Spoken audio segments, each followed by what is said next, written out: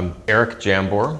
I'm from Birmingham. I used to run a film festival there for called Sidewalk. Ran that for 8 years. Started back in '99 and had left at the end of our 8th year after that in '06. Did a festival out in Oregon last year and then wanted to come back down south right about when Indie Memphis was looking to bring in somebody to kind of be the full-time director here.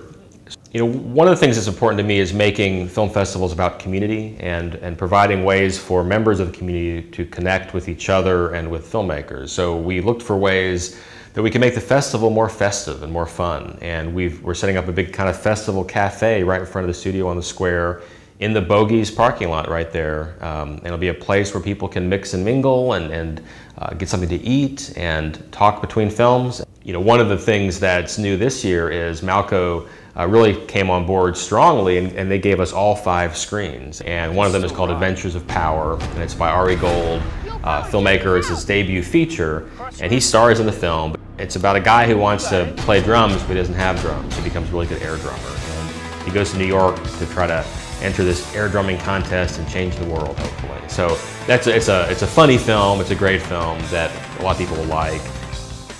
And we're working with the group Common Ground to provide some films with filmmakers in many cases where they can then lead discussions about race relations afterwards. So you've got films like Neshoba, about the civil rights murders years ago over in Neshoba County.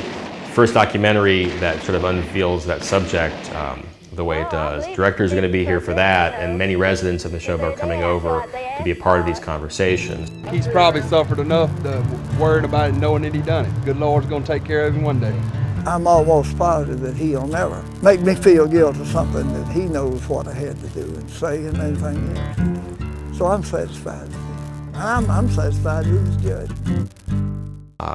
So a lot of things I think will appeal to a lot of different people, and we hope people, you know, look at the schedule and, you know, invest the time to look through it and find that one gem that might appeal to you and might become your next favorite film. There's some really great things, and, you know, we're running the films in the schedule because they're great. So come down, try them out, and we hope to see you at the fest.